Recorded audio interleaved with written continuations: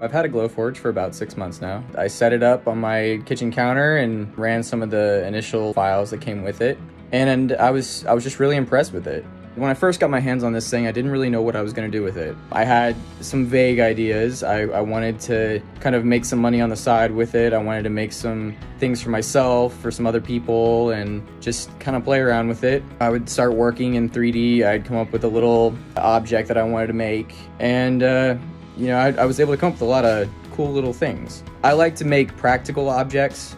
Most of the things that I've made are things that are useful. They're coasters or boxes. You can come up with a high quality product, and it really doesn't take that much effort. The program is very easy to use, it's very intuitive, and I really like that about it. Now, one of my favorite projects that I have done is this cutting board that I did for my grandparents. The thing that made it special was I wanted to put this picture of their lake, because they live on this lake.